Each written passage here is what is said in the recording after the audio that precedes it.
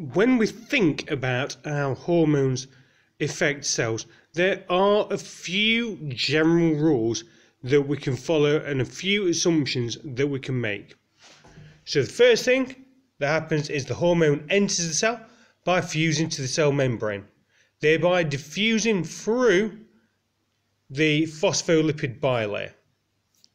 So the hormone then will come into contact with some sort of hormone receptor, thereby forming a hormone receptor complex.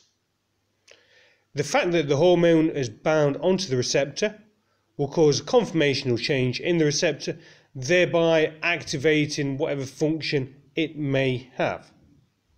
That hormone receptor complex will move into the nucleus, through the nuclear membrane, through nuclear pores, and bind to a specific region on the DNA.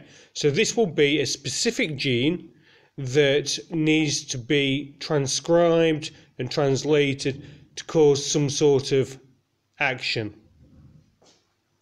So the receptor hormone complex binds to the DNA at a specific site.